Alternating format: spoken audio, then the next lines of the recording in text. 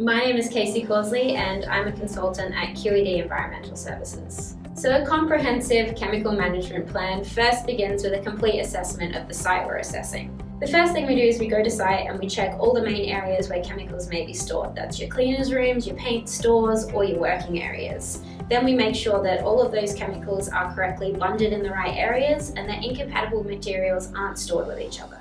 For more information, you can always visit us online at www.qed.com.au.